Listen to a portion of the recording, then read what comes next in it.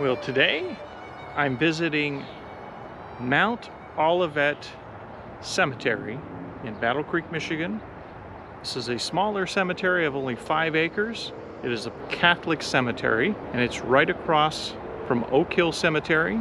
Mount Olivet was founded in 1875, and today I'm going to explore the cemetery a little bit and tell you some of the stories and history of the people that are buried here.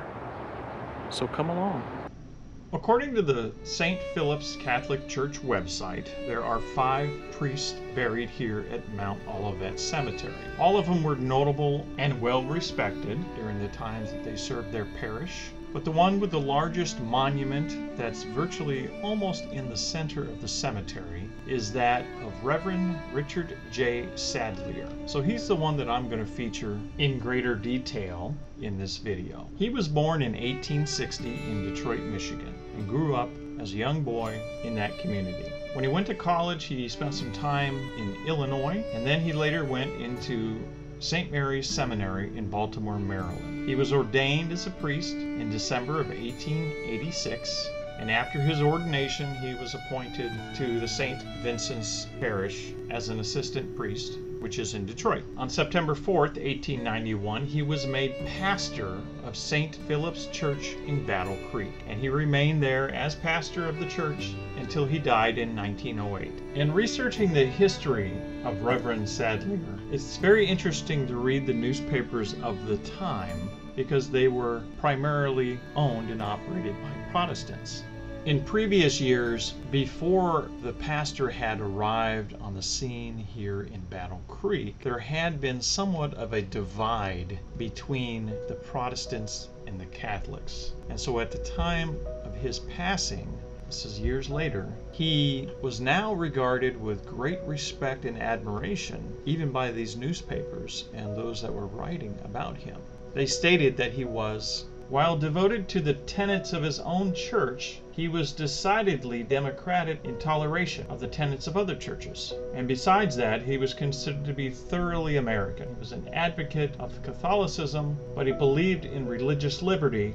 He was respected by these men because of his patriotism as a priest who regarded the Constitution of the United States as having abolished the religious tests of all kinds. He would hold that church and the state, thus separated, all religions were free to practice and worship as they chose. So they wrote about Father Sadlier as having a sense of civic pride as well as of political equality and religious democracy. They described him as being first, last, and always in favor of Battle Creek, Michigan, America. So he took an interest in the financial, industrial, and intellectual and moral development of his community. So during his time as pastor, he was able to bridge a lot of gaps that had previously been in the community and create a sense of unity among all of its citizens. During his time at St. Philip's Church, through his efforts, they built the St. Philip's Convent and the St. Philip's Rectory, and he was in the process of building an addition to the church, which was partially completed when he passed away.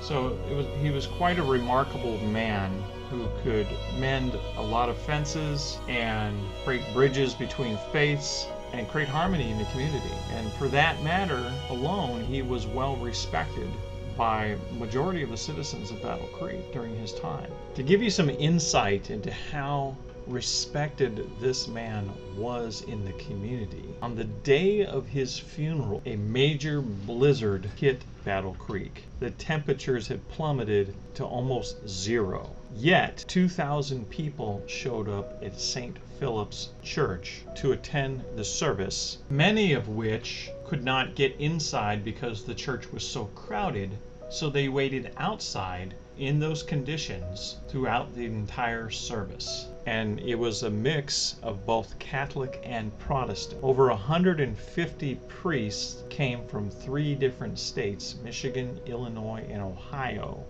to attend the service. While the service was going on, one of the city commissioners recruited a small army of men to shovel the entire South Avenue where they were going to have the funeral procession take him to the cemetery. So these guys were out in the middle of the blizzard. There was no snowplows in those days, so they had to hand shovel the entire roadway from the church so that the funeral procession of 2,000 people could make it safely to Mount Olivet Cemetery. So if that doesn't tell you enough about how respected this man was, I don't know what else will. At the time of his death in 1908, he was only 47 years old. So when you visit Mount Olivet Cemetery, remember this story, especially of the day of his funeral, and you'll have a greater respect for why his monument is so prominent on the grounds of Mount Olivet Cemetery.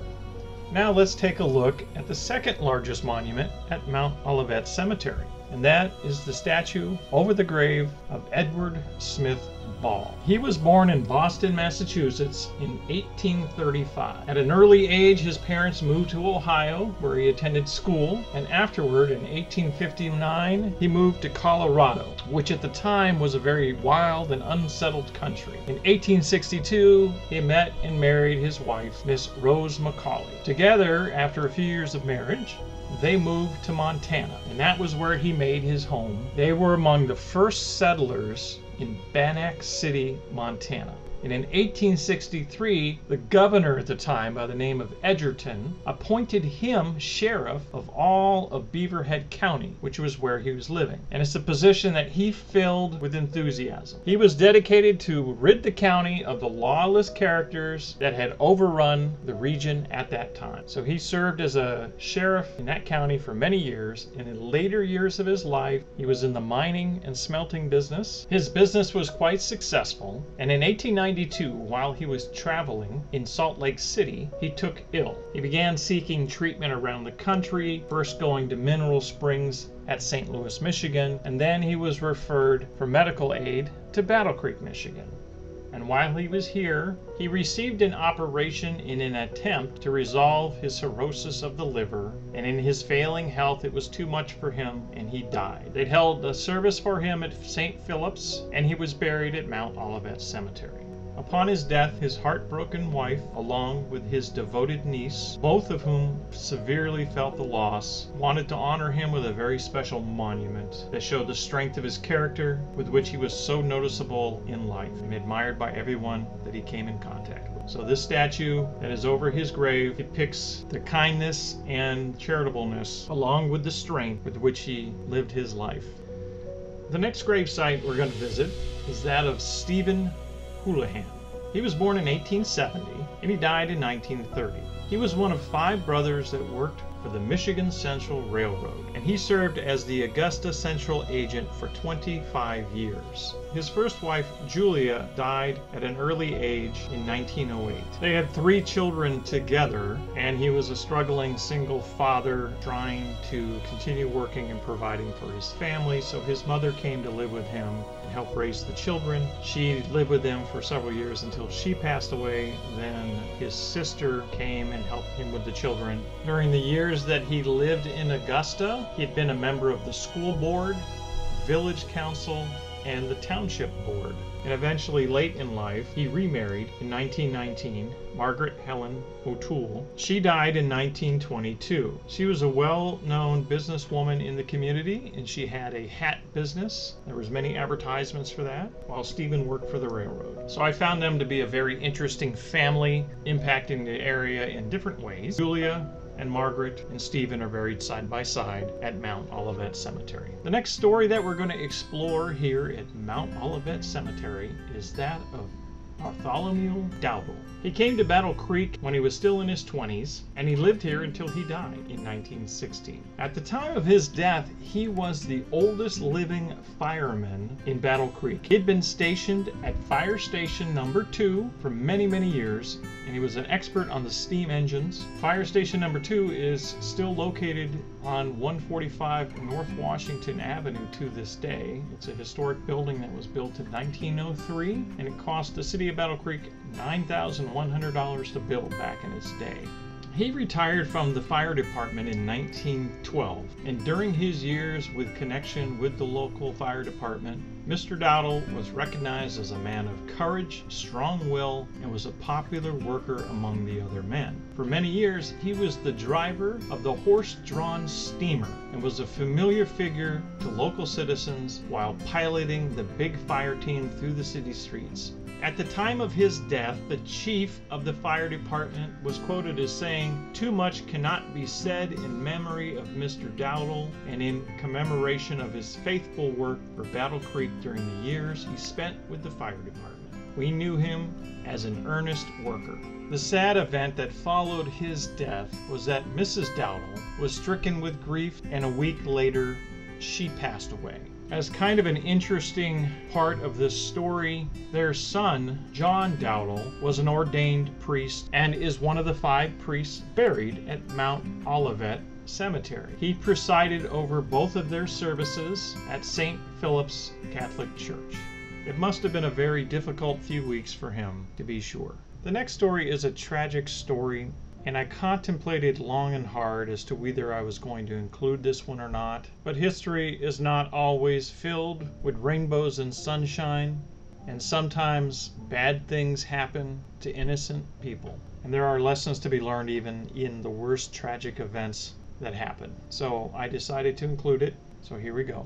This is the story of Steve and Thomas Kovacic. Steve was 12 years old and Thomas was 10 years old. The boys were returning to their home on Hamblin Avenue from a picture show nearby, and because of a snowstorm that struck, they decided to take a shortcut across a railroad bridge. When they were near the center of the bridge, a freight train forced them to walk on the other tracks, just as a fast eastbound Wolverine train bore down on them. Unable to escape, the 2 boys were hurled off the trestle into a snowbank and were killed instantly. It took them several hours for the police to identify who the victims were, and they finally were able to contact their father and give him the sad news. The boys are buried with the same common headstone at Mount Olivet Cemetery. From the period of January 16, 1919 until December 5, 1933, it was the time of Prohibition. So during the era of Prohibition, you had moonshiners, and Battle Creek, like many other cities across the country, had their fair share of moonshiners. In May of 1923, when Franjo Obraz was at the corner pool hall, believed to be taking orders for his next day's supply of moonshine, he returned home to find that his home had been raided by police and his still had been broken up. Later that month, Franjo Obraz, Franj is how it's spelt on his tombstone, pled guilty in the circuit court of Judge Walter H. North. You might remember him from my previous videos. So Mr. Obraz was sentenced to 60 days in the Detroit House of Correction and had to pay a fine of $100. In 1927, he was again arrested and charged with violation of the liquor laws. Franjo Obraz was born in Croatia. There is little information as to how he came to live in Battle Creek. At the time of his death in 1930, he had been an employee of the city of Battle Creek, and he had taken ill and was convalescing in his bed. His wife stepped out to the grocery store, and during her absence, he apparently got up, tried to get out of bed, fell down and hit his head, and died from the injury. He was just 35 years old. Prohibition was repealed 3 years later. And you gotta kind of feel bad for Mr. Obraz. If he'd just hung on a little bit longer, he would have been able to have that drink with nobody bothering him. In 1881, the Advanced Thresher Company was formed here in Battle Creek, Michigan. Over the years, the plant grew to 57,000 square feet and had the capacity, working 10 hours a day for 11 months, to make 1,000 engines, 1,800 separators, and 1,500 straw stackers, among a bunch of other equipment for farming annually. It employed a lot of people here in Battle Creek over the years. In 1911, the M. Rumley Company bought Advance, and then in 1912, Rumley took over American Able Engine and Thresher Company Limited. Rumley then went into receivership in 1915. Rumley over the years made a lot of different equipment, and in a short amount of time, they made 2 major acquisitions. It doesn't appear like they were ready for it. The impact of Battle Creek was that a lot of people here in Battle Creek lost their jobs during this transition. All of this is preamble to the next story that we're going to visit here at Mount Olivet Cemetery.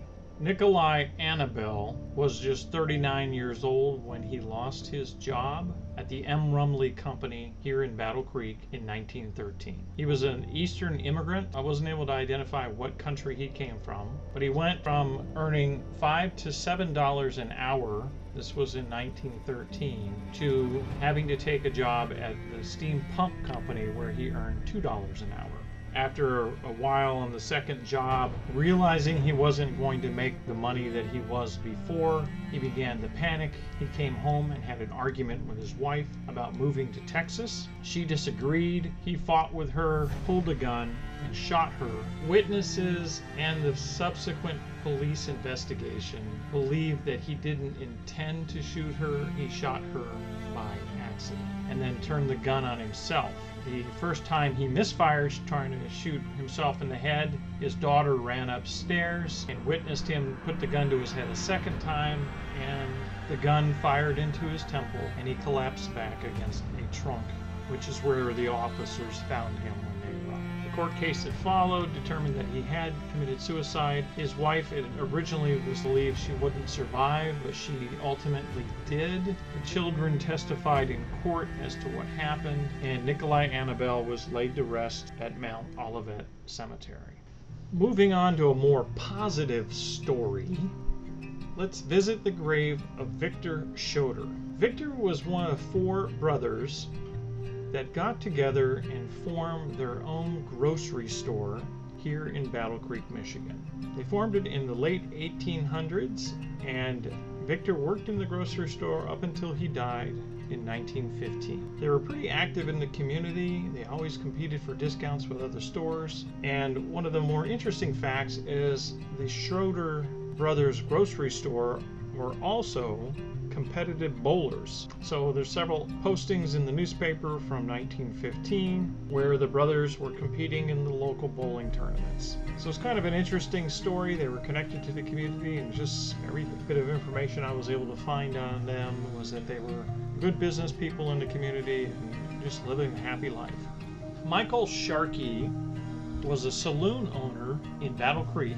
He'd been a saloon owner for 14 years, from 1894 to 1908. In late 1908, the local police department conducted a sting on local saloons and establishments that sold liquor. It was illegal to sell liquor on an election day in the state of Michigan. So they came in on election day into the local saloons and basically asked to buy a drink. If they were given a drink, they wrote the name down of the saloon owner, and they came back later and served them with a warrant or served them with some kind of citation where they had to appear in court and face fines. Michael Sharkey was given one of these, and at first he was puzzled because he never violated the liquor laws in the history of his bar, and suddenly he was under attack. So he was really puzzled, and then eventually when his hearing came up, he heard the case against him and he pled guilty, figuring he would pay the fine. And when it came up for the final time before the judge to determine his sentence, he reversed his decision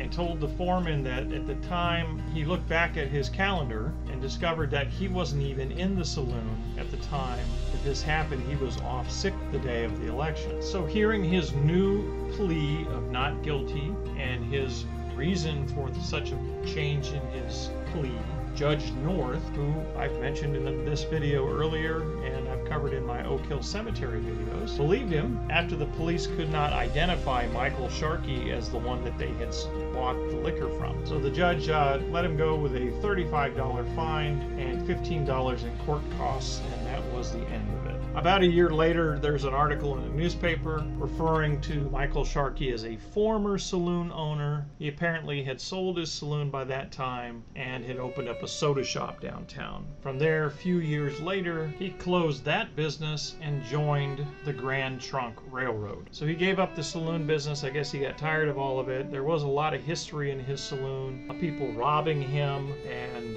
there's other stories where he had to appear before the court and testify that some patron had broken up the mirrors in his place and caused a ruckus. Another case where someone had passed forged checks on in his establishment. So he got tired of the saloon business, moved on to the soda fountain business, and then eventually worked for the Grand Trunk Railroad, and he died in 1911 while at work, working for the Grand Trunk Railroad. Miles Ward was a Spanish-American War veteran. He was born in Ireland on July 4th, 1852, when his family moved to the United States, settling in New York City when he was a young boy. He entered the Willits Military Academy on Governor's Island in New York City. A few years later, he moved to Battle Creek and was very interested in military affairs and was one of the organizers of Company D at the Michigan National Guard, 7 years before the outbreak of the Spanish-American War. He was drill sergeant of the company until it was made part of the 32nd Michigan Infantry Volunteers, being commissioned as a first lieutenant at the time. Lieutenant Ward was with Company D while it was stationed at Island Lake in Tampa, Florida during the war. After a number of years of military service, Mr. Ward retired from the Army to take up engineering, and in partnership with Captain Fred Hinman, he supervised constructions of dams over the Wisconsin River for 8 years, and later became associated with the Peerless Portland Cement Company at Union City, and he remained there until his retirement. The Mass for his service was held at St. Philip's Catholic Church, and there was also a military service jointly held at Funston Camp number 30 in his honor. And there was a firing squad and buglers playing taps at his grave when he was buried at Mount Olivet Cemetery. So in the final story on today's tour of Mount Olivet Cemetery, we're going to look at an unsolved murder from 1917. Guiseppi Aiello was born in Sicily near Terracini, a son of Antonio Aiello and Caterina Parisi. He immigrated to the U.S. with his wife Mary and a daughter Catherine in 1909, and he lived in Battle Creek, Michigan. He was a stoker at the gas plant, which meant he shoveled coals into the furnaces there. Joseph Aiello was walking home with a friend from his work at the gas company one evening in September, and Joseph turned to his friend and said he had to go and meet some man. His other friend thought maybe he had a bottle that he didn't want to share with him to go have a drink by himself, so he left him and they parted ways. He was found the next morning lying near the mill pond at the end of South Avenue, not far from a cemetery where he is buried today. It was described as a ghastly murder where he had died from several blows from an axe. And the police determined that he had not been murdered where his body was found. They say in the report that 2 men had to be in on the crime and carried the body to the spot where it was found. This theory is based upon the fact that the man was laid on his back with his feet together, and also because one arm was laid across the body and the other at the side. The most convincing evidence of this is that the grass or weeds around the head were not matted, nor were there any signs of a scuffle. So Joseph's murder was never solved, and he was the father of 4 children, and it remains a mystery in Battle Creek to this day. The Battle Creek newspapers of the time did not know how to properly spell Aiello, so they translated his name to Joseph Ellen in the stories they wrote about the murder. In doing the research for this video, it's clear that from 1875, when Mount Olivet Cemetery was founded, to the mid-1930s, many of the arrivals to the Battle Creek area of the Catholic faith were from European countries.